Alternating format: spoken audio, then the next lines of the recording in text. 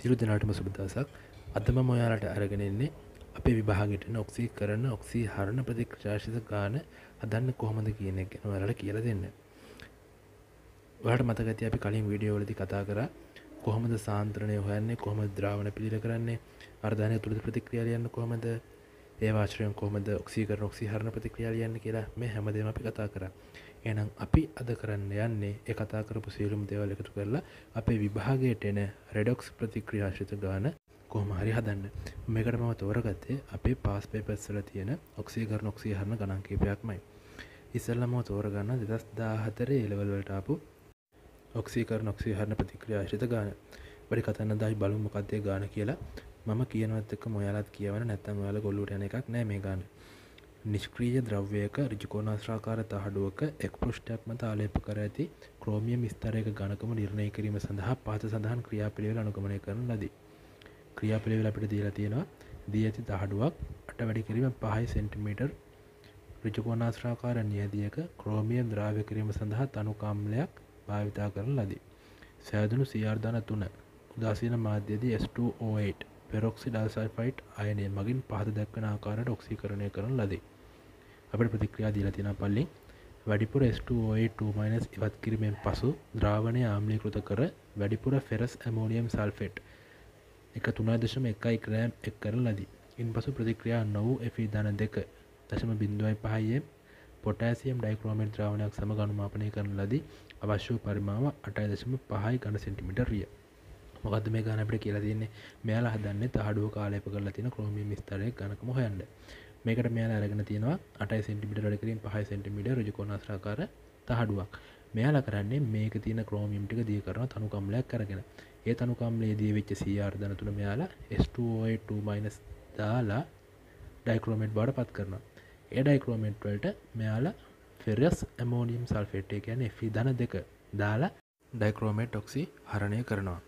ඊට පස්සේ මෙයාලා කරනවා ඉතිරි වෙච්ච වැඩිපුර Fe.2 ආපහු සාන්ද්‍රණය දන්නා පොටෑසියම් ඩයික්‍රෝමේට් ද්‍රාවණයක් දාලා අනුමාපනය කරලා Fe.2 Fe.3 බවට පත් කරගන්නවා. ඒකට අවශ්‍ය පරිමාවත් අපිට දීලා තියෙනවා. මේ ගැටලුවේ ඉස්සල්ලාම දීලා තියෙන කොටස් දෙක ලේසි. මොකක්ද දීලා තියෙන්නේ? CR ධන 3 සහ S2O8 අතර ප්‍රතික්‍රියාවේ තුලිත රසායනික සමීකරණ ලියන්න තියෙනවා. Fe.2 සහ Cr2O2 වල තුලිත රසායනික සමීකරණ ලියන්න තියෙනවා. මේක කරුණු ඉතින් අපි කලින් වීඩියෝ එකේදී ඉගෙන ගත්තා. මේක ලියන්න ඉතාමත් ලේසි. හරි. ඒක කොහොම හරි ලිව්වා කියමුකෝ. ඊට පස්සේ ඊළඟ කොටස බලන්න. ඊළඟ කොටස දීලා තියෙන්නේ නියතිය මත ඇති ක්‍රෝමියම් ස්තරයේ ඝනකම ගණනය කරන්න කියලා. මේක අපිට ගණන්තය දීලා තියෙන ක්‍රෝමියම් වල 7.2 ග්‍රෑම් ඝන සෙන්ටිමීටරට කියලා සාපේක්ෂ පරමාණුක ස්කන්ධය දීලා තියෙනවා. යකඩවල 56 chromium 52යි sulphur 32යි oxygen 16 nitrogen 14 hydrogen 1යි කියලා. මොකද අපිට මේකෙදි ෆෙරස් ඇමෝනියම් සල්ෆේට් 6ක් ජලයේ සාපේක්ෂ අණුක ස්කන්ධය හොයාගන්න ඕනි ඇති. මොකද ඒකේ තියලා තියෙන්නේ ස්කන්ධයක්නේ. හරි. අපි බලමු මේක කොහොමද හදන්නේ කියන එක. ප්‍රතික්‍රියා දෙක පස්සේ ලියමු. අපි බලමු මේක කොහොමද හදන්නේ කියන එක. අපි මේකට පොඩි ප්ලෑන් එකක් ගහගෙන ඉමු. සාමාන්‍ය රෙඩොක්ස් ප්‍රතික්‍රියාශ්‍රිත ගානක් හදන්නේ යට ඉඳන් උඩට. ඒ කියන්නේ අපි දත්ත දීගෙන යනකොට අන්තිමේටම තමයි අපිට ඕනි සම්පූර්ණ තත්ත්වය දීලා තියෙන්නේ. බලන්න දැන් මේකේ සාන්ද්‍රණය දන්න ඩයික්‍රෝමේට් ද්‍රාවණයක් දීලා තියෙන එකේ පරිමාවත් එක්ක. අපිට ඒකෙන් පුළුවන් ඩයික්‍රෝමේට් මවුල ගන්න හොයාගන්න. ඉස්සෙල්ලා ඊට කලින් උඩට ගිහලා බලන්න. උඩ තියෙන එකෙන් අපිට හොයාගන්න පුළුවන් කිසිම දෙයක් නැහැ. එක දෙයක් හොයාගන්න පුළුවන්. මොකද්ද?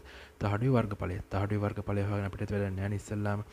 ඒක නිසා අපිට පුළුවන් ඉස්සෙල්ලාම පොටෑසියම් ඩයික්‍රෝමේට් ද්‍රාවණයේ මවුල ගන්න හොයාගන්න. ඒ වගේම අපිට පුළුවන් ෆෙරස් ඇමෝනියම් සල්ෆේට් 6ක් ජලය කියන සංයෝගයේ දීලා තියෙන මවුල ගන්න හොයාගන්න. හරි. ඒ දෙක අපිට හොයාගන්න පුළුවන්. මේ වගේ ගණක් අපි හදනකොට ඉස්සෙල්ලාම කරන්න ඕනේ දීලා තියෙන දත්ත වලින් අපිට හොයාගන්න පුළුවන් දේවල් ටික හොයාගන්න එක. හරි. ගාන හදන්න කලින් අපි ඉස්සෙල්ලාම දීලා තියෙන පළවෙනි කොටසේ දීලා තියෙන ප්‍රතික්‍රියා දෙකේ තුලිත රසායනික සමීකරණ ලියලා ඉමු. හරි. එහෙනම් අපි ඉස්සෙල්ලාම අපිට දීලා තියෙන ප්‍රතික්‍රියා දෙක තුලිත කරගෙන ඉමු. මේ ප්‍රතික්‍රියා දෙක අනිවාර්යයෙන්ම තුලිත කරන්න ඕනේ නිවැරදිව. එහෙම නැත්නම් ඔයාලට ඉස්සරහට ගාන හදානකොට අනිවාර්යෙන් වර්ධිනවා. මේක වර්ධිනවා කියලා කියන්නේ ප්‍රතික්‍රියා දෙක හරියට තුලිත කරේ නැහැ කියලා කියන්නේ අනිවාර්යෙන් හදන ගානට ඔයාලට ලකුණු හම්බ වෙන්නේ නැහැ කියන එක.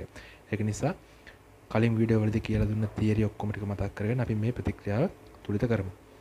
හරි. බලන්න පළවෙනි ප්‍රතික්‍රියාව මොකක්ද කියලා. CR ධන 3 Cr2O2 බවට පත් වෙන ප්‍රතික්‍රියාව සහ S2O8 සල්ෆේට් වෙන ප්‍රතික්‍රියාව. මේක මම ඉස්සල්ලාම ඔයාලට තියරි එක කියලා දෙන්නම් මතක නැතුව ඔයාලට කලින් වීඩියෝ එක කරපු ඒවා. ඒක නිසා මම ටග් ගාලා රිකැප් එකක් විදිහට මම මේක කරලා යන්නම්. CR ධන 3 ඩයික්‍රෝමේට් වෙන ප්‍රතික්‍රියාව. ඉස්සල්ලාම අපි කරන්නේ ප්‍රතිඵල සහ ප්‍රතික්‍රියකවල ඔක්සීකරණාංක වෙනස් වෙලා තියෙන මූලද්‍රව්‍ය තියෙනවා මේක ක්‍රෝමියම්. එයාගේ පරමාණු තුලිතද කියලා බලනවා. මෙයාගේ පරමාණු දෙකක් තියෙනවා මෙයාගේ පරමාණු එකයි තියෙන්නේ. එහෙනම් අපි මේ ක්‍රෝමියම්ට දෙකක් දාගන්නවා. ඊට පස්සේ අපි බලන ඔක්සීකරණාංක. මෙතනදී අපි ක්‍රෝමියම් 2 ඔක්සීකරණාංකය තමයි සලකන්නේ. ඒ කියන්නේ ධන 6යි. මෙතන ක්‍රෝමියම් 2 ඔක්සීකරණාංකය ධන 12යි. ඔක්සීකරණාංක තුලිත කරන්න අපි එකතු කරනවා ඉලෙක්ට්‍රෝන. ඉලෙක්ට්‍රෝන 6ක් එකතු කරන්න ඕනේ. ඊට පස්සේ අපි බලනවා ආරෝපණ. මෙතන 6යි 2යි 8යි ආරෝපණ. මෙතන ධන 3 වල 2 6යි ආරෝපණ. එතකොට ඍණ 8 ඉඳන් ධන 6 දක්වා ආරෝපණය අරගෙන යන්න ඕන නම් අපි මේකට එකතු කරන්න ඕනේ H+ මේ ප්‍රතික්‍රියාව වෙන්නේ ආම්ලික මාධ්‍යයේදී. ඒක නිසා අපි එකතු කරනවා H+ 14ක්. ඊළඟට බලන්න S2O2- සල්ෆේට් වෙන ප්‍රතික්‍රියාවේදී ඉස්සලාම බලනවා පරමාණු තුලිතද කියලා. නැහැ සල්ෆේට් වල සල්ෆර් දෙකක් එන්න ඕනේ. ඒක නිසා අපි දෙකක් දාගන්නවා. ඊට පස්සේ අපි කරන්නේ මේ පැත්තට ඉලෙක්ට්‍රෝන දෙකක් එකතු කරනවා. දැන් මේ ප්‍රතික්‍රියාව තුලිතයි. ඊට පස්සේ අපි පළවෙනි ප්‍රතික්‍රියාව එක දෙවෙනි ප්‍රතික්‍රියාව දෙක කියලා අරගෙන දැන් අපි කරන්න යන්නේ ඔක්සීකරණ ප්‍රතික්‍රියාව ඔක්සීහරණ ප්‍රතික්‍රියාවේ ඉලෙක්ට්‍රෝන සමාන කරන එක. මෙතන ඉලෙක්ට්‍රෝන 2යි තියෙන්නේ. මෙතන ඉලෙක්ට්‍රෝන 6යි තියෙන්නේ. අපිට පුළුවන් දෙවෙනි ප්‍රතික්‍රියාව 3ෙන් ගුණ කරලා මේ ඉලෙක්ට්‍රෝන දෙක 6ක් කරගන්න. අපි කරන්නේ පළවෙනි ප්‍රතික්‍රියාවට එකතු කරන දෙවෙනි ප්‍රතික්‍රියාව 3ෙන් ගුණ කරලා. එතකොට අපිට එනවා 2ක් Cr ධන 3 7ක් ජලය 3ක් H2O2- ඩයික්‍රෝමේට් 14ක් H+ ධන 6ක් සල්ෆේට්. මේකද ඔයාලට පුළුවන් නම් මේ වගේ භෞතික අවස්ථා ලියන්න ඒක්වස් කියලා. හරි ඒක ගොඩක් ඔයාලට වටිනවා. අපි බලමු ඊළඟ ප්‍රතික්‍රියාව මොකක්ද කියලා. ඊළඟ ප්‍රතික්‍රියාව කොහොමද තුලිත කරලා තියෙන්නේ කියලා. ඊළඟ ප්‍රතික්‍රියාව තමයි Fe ධන 2 Fe ධන 3 වෙන ප්‍රතික්‍රියාව සහ ඩයික්‍රෝමේට් Cr ධන 3 වෙන ප්‍රතික්‍රියාව. Fe ධන 2 Fe ධන 3 වෙන ප්‍රතික්‍රියාවට එක ඉලෙක්ට්‍රෝනක් දාපුවාම ප්‍රතික්‍රියාව නිකම්ම තුලිතයි. ඩයික්‍රෝමේට් ප්‍රතික්‍රියාව තුලිත කරනකොට එන්නේ 6ක් ඉලෙක්ට්‍රෝන ධන 14ක් H+ දෙකක් Cr ධන 3 ධන 7ක් ජලය. මේකත් අපි පළවෙනි ප්‍රතික්‍රියාව සහ දෙවෙනි ප්‍රතික්‍රියාව කියලා අරගෙන එකතු කරපුවාම එනවා 6ක් Fe ධන 2 Cr2O2- ධන 14ක් H+ 6ක් Fe ධන 3 දෙකක් Cr ධන 3 සහ 7ක් ජලය කියලා ප්‍රතික්‍රියාව. හරි. ඊළඟට අපෙන් අහලා තිබ්බේ ක්‍රෝමියම් ස්තරයේ ඝනකම හොයන්න කියලා. මම ඔයාලට මතක් කරා මේකේ ප්ලෑන් එක ගහ ගන්නකොට අපි කොහොමද ප්ලෑන් එක ගහ ගන්න ඕනේ කියලා. කොහොමද ප්ලෑන් එක ගහ ගන්න ඕනේ? ඉස්සෙල්ලාම අපි කරන්න ඕනේ මේකේ දීලා තියෙන දත්ත වලින් අපිට හොයාගන්න පුළුවන් දේවල් ටික හොයාගන්න එක. ඊට පස්සේ අපි කරන්න ඕනේ ඒ දත්ත වලින් අපිට අදාළ ගාන ගොඩනගන එක. බලමු කොහොමද මේක කරන්න කියලා. අපෙන් අහලා තින්නේ ක්‍රෝමියම් ස්තරයේ ඝනකම. ඒක නිසා අපි කරන්නේ ක්‍රෝමියම් ස්තරයේ ඝනකම අපිට පුළුවන් ඉස්සෙල්ලාම x කියලා සලකන්න. x කියලා x සෙන්ටිමීටර කියලා සලකමු කියලා අපි ඉස්සෙල්ලාම ලියනවා. මේක අපිට ගානේ දැම්ම වැඩක් වෙන්නේ නැහැ. මේක අපිට වෙන්නේ අන්තිමේටම. ඊට පස්සේ මම ඔයාලට කිව්වා අපිට ෆෙරස් ඇමෝනියම් සල්ෆේට් වල සාපේක්ෂ අණු ස්කන්ධය හොයාගන්න ඕනේ කියලා. හරි. ඒකත් හොයාගමුකෝ. ඒක හොයාගත්තාම අපිට එනවා 392 ග්‍රෑම් මෙමෝල් ඍණ 1 කියලා උත්තරයක්. ඊට පස්සේ අපිට මෙතන සාපේක්ෂ අණු ස්කන්ධය හොයාගත්තට පස්සේ ෆෙරස් ඇමෝනියම් සල්ෆේට් වලින් ලැබෙන Fe ධන 2 මවුල ගාන අපිට හොයාගන්න පුළුවන්. ඒ කොහොමද? ෆෙරස් ඇමෝනියම් සල්ෆේට් 6ක් ජලයේ මවුල ගාන සමානයි ලැබෙන ෆෙරස් මවුල ගානට. ඇයි Fe එකක් හම්බෙනවා සම්පූර්ණ සංයෝගයේ එක මවුල එකකින්. දැන් අපිට කරන්න තියෙන්නේ දීලා තියෙන සංයෝගයේ ස්කන්ධය එයාගේ සාපේක්ෂ අණු ස්කන්ධයෙන් බෙදෙන එක. එතකොට අපිට එනවා 3.1 බෙදීම 392යි මවුල කියලා උත්තරයක්. මේ වගේ ගණක් මෙතන සුළු කරගන්න යන්න එපා. සුළු කරත් කමන්නේ. ඒ වුණාට මේ වගේ එකක් සුළු කරන්න ගියවහම කාලය ගොඩක් වැය වෙනවා. මැදින් සුළු කර යන්න උත්සාහ කරන්න එපා. එතකොට ගානට වැඩි වෙලාවක් ගත වෙනවා. ඊට පස්සේ අපි කරන්නේ අපිට තව දත්තයක් දීලා තියෙනවා වැඩිපුර Fe ධන 2 පොටෑසියම් ඩයික්‍රෝමේට් ද්‍රාවණයක් සමග ප්‍රතික්‍රියා කරවුවා කියලා. දැන් අපි මොකද්ද කරන්න ඕනි? ඒ පොටෑසියම් ඩයික්‍රෝමේට් ද්‍රාවණයේ සාන්ද්‍රණයයි වැයවිච්ච පරිමාවයි දීලා තියෙනවා. දැන් අපි කරන්නේ ඒ වැයවිච්ච පරිමාවට සහ සාන්ද්‍රණයට අදාළව එයාගේ මවුල ගාන හොයාගන්න එක. කොහොමද මවුල ගාන හොයන්නේ? එයාගේ සාන්ද්‍රණය දීලා තියෙනවා 0.05 mol dm ඍණ 3 කියලා. අපි කරන්නේ එයාගේ සාන්ද්‍රණය ගුණ කරනවා වැයවිච්ච පරිමාව ඝන ඩෙසිමීටර් කරලා. ඒ කියන්නේ 8.5ක් වැය වෙලා තියෙනවා. ඒක බෙදනවා 1000න් දැන් ඝන ඩෙසිමීටර් වෙලා තියෙන්නේ. එහෙම නැත්නම් අපිට මේක අච්චරකට මෙච්චර නම් මෙච්චරකට කොච්චරද කියන පොඩි කාලේ පාවිච්චි කරපු ගණිත ක්‍රමයේ පාවිච්චි කරලත් මේක කරන්න පුළුවන්. කොහොමද? ඝන සෙන්ටිමීටර් 1000ක 0.5ක් තියෙනවා නම් ඝන සෙන්ටිමීටර් 8.5ක කොච්චරක් තියෙනවද කියලා. එතකොට අපිට එනවා 5 වැඩි කිරීම 8.5 වැඩි කිරීම 10 mol කියලා උත්තරයක්. මේකත් මම සුළු කරගන්නේ නැහැ මෙතනදී. මොකද අන්තිමේටම අපිට එන ඔක්කොම ಗುಣ කිරීම එකතු කිරීම ඔක්කොම අපිට පුළුවන් එකපාර සුළු කරලා දාන්න. හරි. ඊළඟට බලන්න. දැන් අපිට දීලා තියෙන දත්ත වලින් හොයන්න පුළුවන් දේවල් ටික හොයාගෙන ඉවරයි. හරි. දැන් අපි මොකද්ද කරන්නේ? අපි දැන් හොයාගත්තනේ වැයවිච්ච K2CR2O7 මවුල ගාන. මේ මවුල ගාන පාවිච්චි කරලා පුළුවන් අපිට වැඩිපුර තිබ්බ Fe ධන දෙක ප්‍රමාණය හොයාගන්න. ඒ කොහොමද හොයාගන්නේ? Fe ධන දෙකට ඩයික්‍රෝමේට් මවුල ගාන 6ට එක අනුපාතයෙන් තමයි තියෙන්නේ. මතක් කරගන්න අපි ඉස්සෙල්ලා ප්‍රතික්‍රියාවේදී මේක ලිව්වා. එතකොට අපිට වැඩිපුර Fe ධන දෙක මවුල ගාන එනවා 5 වැඩි කිරීම 8.5 වැඩි කිරීම 10.5 වැඩි කිරීම 6ක් කියලා උත්තරයක්. දැන් මේ හොයාගත්තේ මොනවද? ද්‍රාවණය වැඩිපුර Fe ධන දෙක මවුල ප්‍රමාණය. මේ මවුල ප්‍රමාණය නියදියට දාපු සම්පූර්ණ මවුල ප්‍රමාණය අඩු කරපුවම අපිට එනවා අර තහඩුවේ ක්‍රෝමියම් දී කරාට පස්සේ හම්බුනන අපිට ඩයික්‍රෝමේට් ප්‍රමාණය. අන්න ඒ ඩයික්‍රෝමේට් එක ප්‍රතික්‍රියා කරපු Fe ධන දෙක මවුල ගන්න. ඒ කියන්නේ 3.1 බෙදීම 392.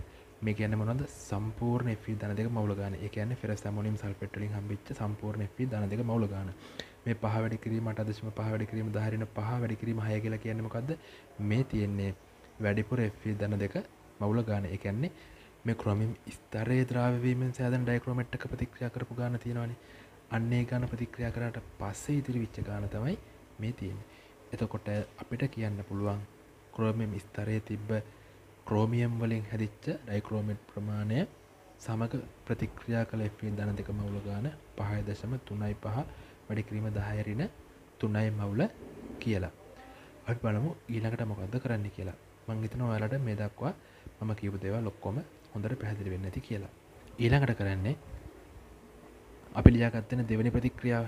දෙවෙනි ප්‍රතික්‍රියාව කියන්නේ මොකද්ද? Fe ධන දෙක සහ ඩයික්‍රෝමේට් අතර ප්‍රතික්‍රියාව. ඒකෙන් අපිට පුළුවන් ඩයික්‍රෝමේට් සහ යකඩ අතර මවුල අනුපාතය හොයාගන්න. එතකොට අපිට පුළුවන් ද්‍රාවණයේ Cr ධන 3 දිය කරලා හම්බෙච්ච ඩයික්‍රෝමේට් ප්‍රමාණය තියෙනවානේ. අන්න ඒකත් එක්ක ප්‍රතික්‍රියා කරපු Fe ධන දෙක ප්‍රමාණයෙන් අපිට හොයාගන්න පුළුවන් Cr ධන 3 දිය වෙලා හැදිච්ච ඩයික්‍රෝමේට් ප්‍රමාණය. පැහැදිලිද? දැන් අපි හොයාගත්තා Cr ධන 3 දිය වෙලා හැදිච්ච ඩයික්‍රෝමේට් ප්‍රමාණය. අපි එතකොට මේ ගානේ භාගයක් සාර්ථකව ඉවර කරලා තියෙනවා. දැන් අපිට පුළුවන් මේකෙන් හොයාගන්න Cr ධන 3 මවුල ගන්න. ඒ කොහමද? දැන් අපිට මෙතෙන්ට යන ක්‍රෝමියම් ස්තරයේ ද්‍රවණය වීමෙන් සෑදෙන ඩයික්‍රෝමේට් මවුල ප්‍රමාණය ඒ කීයද? 5.35 වැඩි කිරීම 10 ඍණ 3 බෙදීම 6. 6ක් වෙන්නේයි ඩයික්‍රෝමේට් එකක් හම්බ වෙන්න Fe 6ක් වැය වෙනවා. ඒතකොට Fe මවුල ගන්න වගේ 6න් එකක් තමයි ඩයික්‍රෝමේට් ප්‍රමාණය. එතකොට මෙතන හම්බෙච්ච ඩයික්‍රෝමේට් ප්‍රමාණයයි ක්‍රෝමියම් අතර අනුපාතය කීයද? 1:2යි. පැහැදිලිද? හරි. එතකොට අපි කරන්නේ ක්‍රෝමියම් මවුල ගාන ගන්නවා මේ ගත්ත ගාන වගේ දෙගුණයක් කියලා. හරි. මං හිතනවා මේ දක්වා ඔයාලට පැහැදිලි වෙන්නේ නැති කියලා. දැන් අපි හොයාගෙන තියෙනවා තහඩුවේ තිබ්බ ක්‍රෝමියම් තනුකම්මේ දී කරාට පස්සේ හම්බෙච්ච ක්‍රෝමික් අයන මවුල ප්‍රමාණය. ක්‍රෝමික් අයන මවුල ප්‍රමාණයයි ක්‍රෝමියම් මවුල ප්‍රමාණය දෙකම එක සමානයි. හරි. ඊළඟට මම ඔයාලට පැහැදිලි වෙන්න රූප සටහනක් ඇඳලා තියෙනවා. මේක මම ඇඳලා තියෙන්නේ ක්‍රෝමියම් ස්තරයේ ඝනකම නිරූපණය වෙන ආකාරයට. දැන් අපි ඉස්සෙල්ලා හොයාගත්තනේ දීවිච්ච ක්‍රෝමියම් මවුල ගාන. දැන් ඊළඟට අපි කරන්න යන්නේ ක්‍රෝමියම් මවුල ගානෙන් අපිට හොයාගන්න පුළුවන් ක්‍රෝමියම් ස්කන්ධය. ක්‍රෝමියම් ස්කන්ධය හොයාගන්න මවුල ගාන මොකද්ද කරන්න ඕනේ? අපි ඒක ගුණ කරන්න ඕනේ ක්‍රෝමියම් වල සාපේක්ෂ පරමාණුක ස්කන්ධයෙන්. කියන්නේ 52. මේකත් සුළු කරන්න යන්න එපා. අපි අන්තිමට මේක සුළු කරමු. ඊට පස්සේ මම අඳලා තියෙනවා ඔයාලට ලේසි වෙන්න ක්‍රෝමියම් ස්තරය මෙන්න මේ විදියට. ඒක දැන් ඝනකම මම x කියලා අරගෙන තියෙනවා. දැන් තමයි අපිට x කියන අකුර ඕනි වෙන්නේ. මම ලියා ගන්නවා ක්‍රෝමියම් ස්තරයේ පරිමාව x ඇසුරෙන්. එතකොට මට එනවා 5 වැඩි කිරීම 8යි x කියන්නේ ඝන සෙන්ටිමීටර් 40යි x කියලා. ස්කන්ධය හොයන්න කොහොමද? ඝනත්වය අපිට දීලා තියෙනවා. ක්‍රෝමියම් වල ඝනත්වය 7.2 ග්‍රෑම් ඝන සෙන්ටිමීටරයට කියලා අපිට දීලා තියෙනවා. කොහොමද අපි ඝනත්වයක් ස්කන්ධයක් බවට පත් කරන්නේ? පරිමාවයෙන් ගුණ කරලා. පරිමාව හොයාගත්තා ඝනත්වයක් දීලා තියෙනවා. දැන් අපිට පුළුවන් තියෙන ක්‍රෝමියම් වල ස්කන්ධය හොයාගන්න. අපිට එනවා 288යි x ග්‍රෑම් කියලා. ඊළඟට අපි කරන්නේ මෙතනින් හොයාගත්ත ක්‍රෝමියම් වල ස්කන්ධයයි මෙතනින් හොයාගත්ත ස්කන්ධය අපි කරන්නේ සමාන කරන එක. එතකොට අපිට එනවා මෙන්න මේ වගේ ප්‍රකාශනයක්. ඊට පස්සේ අපිට x ගන්න පුළුවන් 0.322 වැඩි කිරීම 10^3 සෙන්ටිමීටර. එහෙම නැත්නම් 3.22 වැඩි කිරීම 10^4 සෙන්ටිමීටර කියලා උත්තරයක්. ඊට පස්සේ අපි බලමු 2015 කෙමිස්ට්‍රි පේපරේ ආපු ඔක්සීකරණ ඔක්සිහරණ ගාන මොකක්ද කියලා. මම මේ ගාන කියවන්නම්. ඔයාලත් මාත් එක්ක මේක කියවන්න. X මිශ්‍රණයේ KClO3 හා KCl ස්කන්ධය අනුව ප්‍රතිශතය නිර්ණය කිරීම සඳහා පහත සඳහන් ක්‍රියාපිළිවෙත භාවිතා කරන ලදී. X මිශ්‍රණයේ KClO3 KCl හා ජලයේ ද්‍රව්‍ය නිෂ්ක්‍රීය ද්‍රව්‍යයක් අඩංගු වේ. මේක නිෂ්ක්‍රීය කිරීමෙන් අදහස් කරන්නේ අපි ප්‍රතික්‍රියා කරනකොට ඒ ද්‍රව්‍යයෙන් කිසිම බලපෑමක් නැහැ කියන එක. X හි 1.1 ග්‍රෑම් ස්කන්ධයක් ඝන සෙන්ටිමීටර් 250ක පරිමාපික ප්ලාස්කුවක ආශ්‍රිත ජලය ඝන සෙන්ටිමීටර් 50ක දිය කර අවසාන පරිමාව ඝන සෙන්ටිමීටර් 250 දක්වා ආශ්‍රිත ජලයෙන් තනුක කරන ලදී. මෙන්න තියෙනවා ද්‍රාවණ පිළියෙල කිරීම කියන පාඩමට අදාළ කොටස. ClO3- Cl ඍණ බවට ඔක්සිහරණය කිරීම සඳහා මෙම ද්‍රාවණය ඝන සෙන්ටිමීටර් 25ක කොටසක් SO2 සමග පිරියම් කරන ලදී. ද්‍රාවණය නැටවීමෙන් පසු SO2 ඉවත් කරන ලදී. සම්පූර්ණ Cl- AgCl ලෙස අවක්ෂේප කිරීම සඳහා ජලීය සිලොනයිට්‍රේට් මෙම ද්‍රාවණයට එක් කරන ලදී. ඉන්පසු අවක්ෂේපයේ පෙර ආශ්‍රිත ජලයෙන් සෝදා නියත ස්කන්ධයක් ලැබෙන තුරු 105 සෙල්සියස් අංශකයේදී වියලන ලදී. සෑදුණු AgCl අවක්ෂේපයේ ස්කන්ධය 0.135 ග්‍රෑම් වේ. දැන් මේ මොකද්ද කියන්නේ? මේ ද්‍රාවණයේ තියෙනවා KClO3 සහ KCl කියන සංයෝග දෙක. ඒ කියන්නේ ClO3- සහ Cl- කියන සංයෝග දෙක. ඉස්සල්ලාම මේකේ තියෙන ClO3- Cl ඍණ බවට පත් කරන්න මෙයාලා කරන්නේ SO2 දාලා පිරියම් කරනවා. එතකොට ClO3- ඔක්කොම ටික Cl- බවට පත් වෙනවා. දැන් මේ Cl- වල තියෙනවා ද්‍රාවණයේ තිබ්බ සංශුද්ධ Cl- සහ ClO3- වලින් හදිච්ච Cl-. මේ ඔක්කොම ටික අවක්ෂේප කරනවා සිලොනයිට්‍රේට් දාලා. ඒ අවක්ෂේපයේ පෙරලා අරගෙන හොඳට වියලලා අවක්ෂේපයේ ස්කන්ධය කිරනවා. ඝන සෙන්ටිමීටර් 25කින් අපිට හම්බ වෙන අවක්ෂේපයේ ස්කන්ධය 0.135 ග්‍රෑම් වෙනවා. ඊට පස්සේ අපිට කියනවා වයි ද්‍රාවණයෙන් තවත් ඝන සෙන්ටිමීටර් 25ක කොටසක් ආම්ලික මාධ්‍යයේදී 0.2 mol/3 ෆෙරස් ද්‍රාවණයක ඝන සෙන්ටිමීටර් 30ක් සමග රත් කරන ලදී. ප්‍රතික්‍රියා නො වූ Fe2 ඔක්සීකරණය කිරීම සඳහා අවශ්‍ය වූ 0.02 mol/3 KMnO4 පරිමාව ඝන සෙන්ටිමීටර් 20ක් වේ. දැන් මේක අපිට දීලා තියෙනවා ClO3- සහ Fe2 අතර ප්‍රතික්‍රියාව. අපෙන් අහන්නේ මොකද්ද? KClO3 සහ KCl ස්කන්ධය අනුව ප්‍රතිශත වෙන වෙනම ගණනය කරන්න. දැන් අපි මොකද්ද කරන්න ඕනි? මේකෙත් අපිට ගාන හදන්න පටන් ගන්නෙ ගානේ දීලා තියෙන අන්තිම දත්ත ටික පාවිච්චි කරලා. මොකද්ද? KMnO4 වල සාන්ද්‍රණයයි පරිමාවයි දෙකම දීලා තියෙනවා. එතකොට අපිට පුළුවන් ඒකෙන් KMnO4 මවුල ගාන හොයාගන්න. ඒ මවුල ගානෙන් අපිට හොයාගන්න පුළුවන් ද්‍රාවණයේ තිබිච්ච ප්‍රතික්‍රියා නො වූ Fe2 ප්‍රමාණය. ඊට පස්සේ ගාන දිහා තවත් හොඳට බලනකොට අපිට පේනවා ද්‍රාවණයට දාපු මුළු Fe2 ප්‍රමාණය හොයාගන්න දත්ත දීලා තියෙනවා කියලා. අපි කරන්නේ මුළු Fe2 ප්‍රමාණය හොයලා කලින් හොයාගත්ත ඉතිරි ප්‍රතික්‍රියා නො වූ Fe2 ප්‍රමාණය අඩු කරලා වයි ද්‍රාවණයේ තිබ්බ ClO3- එක ප්‍රතික්‍රියා කරපු Fe2 ප්‍රමාණය හොයාගන්න. හරි. ගාන හදන්න කලින් අපි මොකද්ද කරන්න ඕනි? ද්‍රාවණයේ තියෙන සියලුම අපිට අත්‍යවශ්‍ය වෙන සියලුම ඔක්සිකරණ ඔක්සිහරණ ප්‍රතික්‍රියා ටික ලියා ගන්න එක. හරි, අපි බලමු කොහොමද මේ ගානට ආරම්භය ගන්න කියලා. ඉස්සෙල්ලාම අපි කරන්න ඕනි අපිට අවශ්‍ය ප්‍රතික්‍රියා ටික ලියා ගන්න එක. පළවෙනි ප්‍රතික්‍රියා බලන්න. පළවෙනි ප්‍රතික්‍රියාව තියෙන්නේ ClO3- Cl- වෙන ප්‍රතික්‍රියාව. මේක ඇත්තටම SO2 එක තමයි මේ ප්‍රතික්‍රියාව වෙන්නේ. අපිට SO2 එක ප්‍රතික්‍රියාව මේකට අදාළ වෙන්නේ නැහැ. මොකද මේකදී අපිට ඕනි වෙන්නේ ClO3- එකකින් Cl- කොච්චරක් හම්බ වෙනවද කියන එක හොයාගන්න විතරයි. අපි මේ ප්‍රතික්‍රියාව අර්ධායනික ප්‍රතික්‍රියාව විතරක් ලියලා ඒකට අපි දාගන්නවා ඒකේ ලකුණක්. ඒ කියන්නේ අපි ඉස්සෙල්ලාම කරන්නේ ඔක්කොම ප්‍රතික්‍රියා ටික ලියලා අපේ ගානට ඕන වෙන ප්‍රතික්‍රියා ටික විතරක් highlight කරගන්නවා. මම ඒවට A B C කියලා දාගෙන තියෙන්නේ. හරි. ඊළඟ ප්‍රතික්‍රියාව මොකක්ද අපිට ඕන වෙන? අපිට ඕන ඊළඟ ප්‍රතික්‍රියාව තමයි Fe2 Fe3 වෙන එකයි ClO3- Cl- වෙන ප්‍රතික්‍රියාවයි. මේ දෙක එකතු කරපුවම අපිට එනවා 6ක් Fe2 ClO3- 6H+ 6ක් Fe3 Cl- ධන 3ක් ජලය කියලා ප්‍රතික්‍රියාවක්. හරි. ඊළඟ ප්‍රතික්‍රියාව තමයි Fe2 පර්මැංගනේට් එක දක්වන ප්‍රතික්‍රියාව. ඒකෙදි මොකද්ද වෙන්නේ? අපිට හම්බ වෙනවා 5ක් Fe2 MnO4- 8ක් H+ Mn ධන 2 ධන 5ක් ධන 4ක් ජලය කියලා ප්‍රතික්‍රියාවක් මම ඒකට දාගත්තා C කියලා අකුරක්. ABC කියලා කියන්නේ අපිට ගානට අත්‍යවශ්‍යම වෙන ප්‍රතික්‍රියා තුන. හරි. එහෙනම් අපි බහිමු ගාන හදන්න. ඉස්සලාම අපි කිව්වේ ප්ලෑන් එක අපි ඉස්සලාම කරේ මොකද්ද? වැයවු KBN of මවුල ගාන හොයාගන්න එක.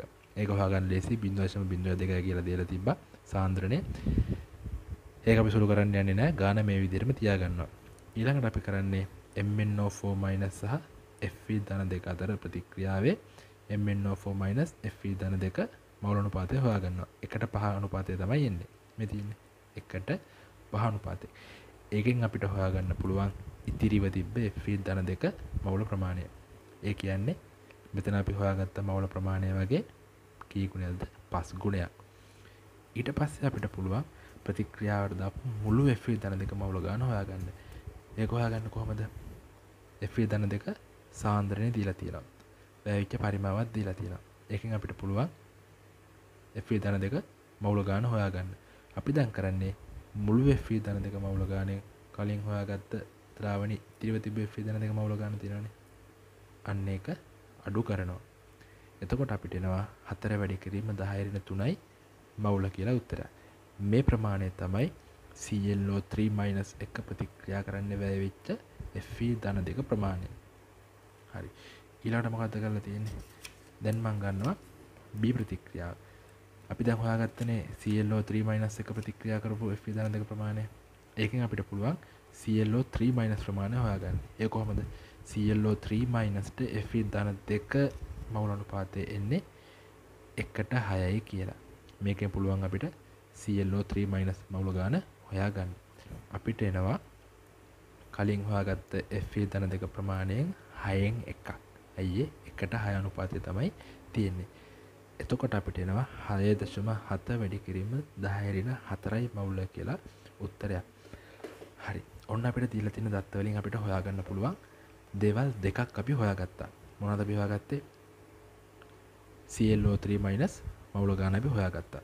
දැන් අපි කරන්න යන්නේ අපිට තියලා තිබ්බා AgCl ස්කන්ධය. ඒ AgCl ස්කන්ධයෙන් අපිට පුළුවන් AgCl මවුල ගාන හොයාගන්න. කොහොමද ඒක හොයාගන්නේ? AgCl වල සාපේක්ෂ අණුක ස්කන්ධයෙන් බෙදලා. එතකොට අපිට එනවා 0.135 මවුල බෙදීම 143.5 කියලා උත්තරයක්. 143.5 කියලා කියන්නේ AgCl වල සාපේක්ෂ අණුක ස්කන්ධය. දැන් අපි බලනකොට පළවෙනි ප්‍රතික්‍රියාව. පළවෙනි ප්‍රතික්‍රියාව මොකද්ද? ClO3- Cl- වෙන අර්ධායනික තුලද ප්‍රතික්‍රියාව. ඒකේ ClO3- සහ Cl- අතර මවුල අනුපාතය කීයද දෙන්නේ? 1:1 කියලා. දැන් අපි මේකෙන් සලකන්න ඕනේ ඊළඟ දේ තමයි අපිට දෙන සමහර ගණන් වල එක නිදර්ශකයක් ගන්නවා ඝන සෙන්ටිමීටර් 25ක. අනිත් නිදර්ශකයක් ගන්නවා ඝන සෙන්ටිමීටර් 50ක. ওই විදිහට පඩලලා දෙන්න පුළුවන්. ඒත් මේක අරන් තියෙන නිදර්ශක දෙකම තියෙන්නේ ඝන සෙන්ටිමීටර් 25ක්. ඒක නිසා අපිට පරීක්ෂණ දෙකේම තියෙන මවුල ගණන් කිසිම ප්‍රශ්නයක් නැතුව හොමාරු කරගන්න පුළුවන්. දැන් අපිට පුළුවන් ඝන සෙන්ටිමීටර් 25ක තිබ්බ සංශුද්ධ Cl- මවුල ගණන් හොයාගන්න. ඒ කොහමද? AgCl වලින් අපිට හම්බුනේ මොනවද? තිබිච්ච සංශුද්ධ Cl- සහ ClO3- වලින් හම්බෙච්ච Cl- ඒ ඔක්කොගේම එකතුවක්. ඒ ඔක්කොම මවුල ගණන් වල එකතුවක් තමයි මෙතනදී හම්බුනේ. මෙතන තියෙන්නේ මොකද්ද? ClO3- වලින් හම්බෙච්ච Cl- මවුල ගණන. මේකෙන් මේක අඩු කරපුවම අපිට පුළුවන් තිබ්බ සංශුද්ධ Cl- මවුල ගණන හොයාගන්න. අපිට එනවා 2.7 වැඩි කිරීම 10 මවුල කියලා ප්‍රමාණයක්. හරි. දැන් අපි ඝන සෙන්ටිමීටර් 25ක තිබ්බ ClO3- මවුල ගාන හොයාගෙනත් ඉවරයි. Cl- මවුල ගාන හොයාගෙනත් ඉවරයි. දැන් අපිට තියෙන එකම ප්‍රශ්නය තමයි මොකද්ද? ප්‍රතිශත සංශුද්ධතාව හොයාගන්න එක. හරි. ඝන සෙන්ටිමීටර් 25ක් ගැන ඔච්චරලා කතා කරේ. දැන් අපි මේ කතා කරන්නේ ඝන සෙන්ටිමීටර් 250කට. මේ අපි ගත්ත උත්තර දෙකම අපි 250ක තියෙන ගාන හොයන්න නම් 10න් ගුණ කරන්න ඕනේ. දැන් අපි කරන්නේ ClO3 මවුල ගාන හොයාගත්තනේ 6.7 වැඩි කිරීම 10 කියලා. එහෙනම් ඝන සෙන්ටිමීටර් 250ක තියෙන ClO3 මවුල ගාන හොයාගන්න අපි ඒක 10න් ගුණ කරන්න ඕනේ. මේන මවුල ගාන ස්කන්ධය කරන්න නම් ClO3 වල සාපේක්ෂ අණුක ස්කන්ධය ගුණ කරන්න ඕනේ. අපිට එනවා 122.5 ග්‍රෑම් මෙම්මෝල් ඍණ 1 කියලා උත්තරයක්. එතකොට X වල තියෙන ClO3 ස්කන්ධය අපිට එනවා 0.82 ග්‍රෑම් කියලා උත්තරයක්. ඊට පස්සේ අපි බලමු ඝන සෙන්ටිමීටර් 250ක තියෙන KCl මවුල ගාන කීයද කියලා. ඒක අපිට එනවා 2.7 වැඩි කිරීම 10 මවුල වැඩි කිරීම 10 ගුණයක්. එතනින් ලැබෙන මවුල ගාන ස්කන්ධය කරන්න නම් අපි කරන්න ඕනේ KCl වල සාපේක්ෂ අණු ස්කන්ධයෙන් ගුණ කරන එක. ඒ කියන්නේ 74.5 ග්‍රෑම් mol ඍණ එකෙන් ගුණ කරන එක. එතකොට අපිට එනවා x වල තියෙන KCl ස්කන්ධය 0.2 ග්‍රෑම් කියලා. දැන් අපිට කිසිම ප්‍රශ්නයක් නැහැ. ස්කන්ධ දෙක හොයාගෙන තියෙන්නේ KClO3 ස්කන්ධය ආවා 0.82 ග්‍රෑම් කියලා. KCl ස්කන්ධය ආවා 0.2 ග්‍රෑම් කියලා. අපිට දීලා තියෙනවා මිශ්‍රණයෙන් ගත්ත ස්කන්ධය 1.1 ග්‍රෑම් කියලා. එහෙනම් කිසි ප්‍රශ්නයක් නැහැ. අපිට කරන්න තියෙන්නේ KClO3 වල ස්කන්ධය ගත්ත මිශ්‍රණයේ සම්පූර්ණ ස්කන්ධයෙන් බෙදලා 100% ගුණ කරනවා. මතක තැපි ස්කන්ධ භාගය පරිමාණ භාගය ගැන කතා කරනකොට ස්කන්ධ ප්‍රතිශතය කියන එක හොයන්නේ කොහොමද කියලා මම කියලා දුන්නා. එතකොට අපිට එනවා KClO3 ස්කන්ධ ප්‍රතිශතය 74.6% කියලා උත්තරයක්. KCl ස්කන්ධ ප්‍රතිශතය අපිට එනවා 18.2% කියලා.